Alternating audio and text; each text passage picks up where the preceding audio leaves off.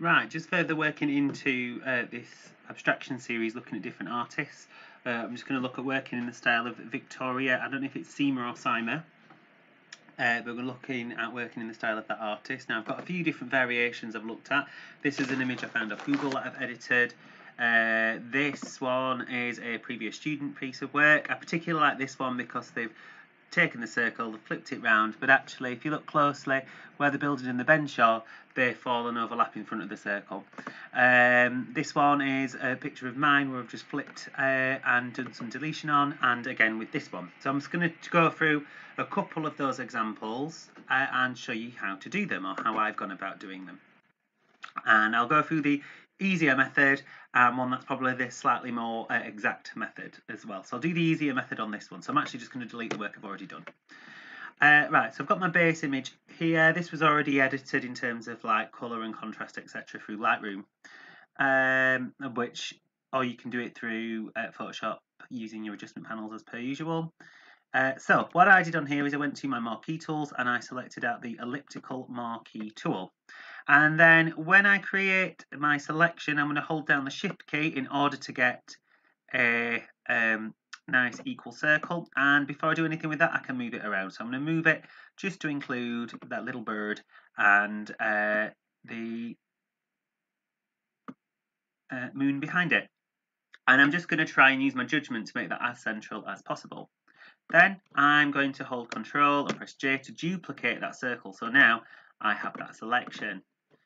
I'm going to use transform on that, which is Control T, and I am going to change the height to a minus in front of the 100% and the width to a minus. So I flipped it both horizontally and vertically, and then I'm going to accept it, and that section's done.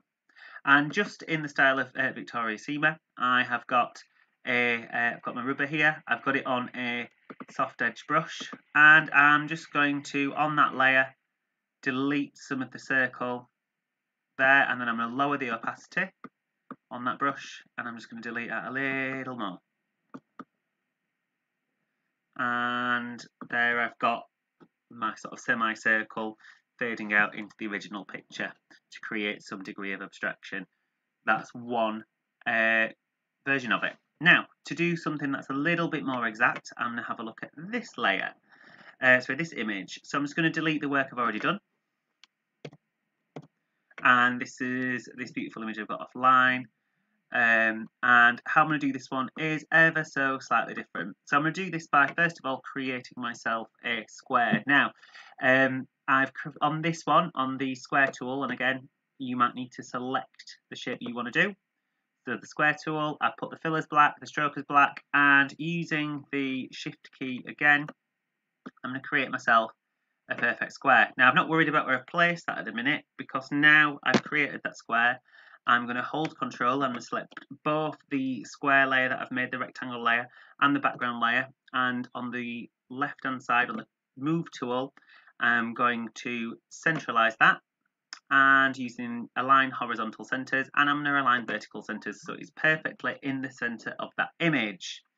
Next thing I'm going to do is I am going to then just select out the rectangle layer, and I'm going to hold Control, and I'm going to hover over the icon of that layer and select it.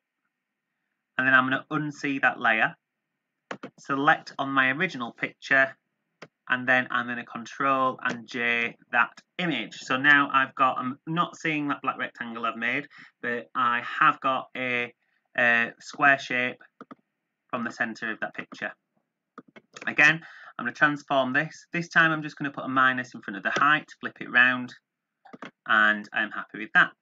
Then, on this layer, I'm going to add a layer mask. And that's down here at the bottom right-hand corner of Photoshop, and it's the one that looks like a rectangle with a circle cut out of it. Now, you'll see that the layer mask is now added next to that layer, and there's a little connecting chain that shows that they are linked. Now, it's currently on white, and basically this works by using black and white paint tool, and you can use grayscale in between that. But the black and white is that the white means that whatever is in that picture layer is there, and you delete using the black, but then you can add back in using the white. So it's a bit like temporary rubber. So I'm going to go to my paintbrush tool, which is on black, and I've got size 600. I've got a soft edged brush, and I put my opacity to about 43%. And I'm just going to start to go in the style of our artist and delete out of that layer. And there we go. That is a Victoria Seimer style edit. Now there are lots of places you could go with this artist. For example, Nicholas, is it Gustafsson? Sarah Wickings.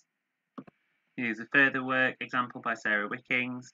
You could also look at work by Tia Redding and work by David Copythorne.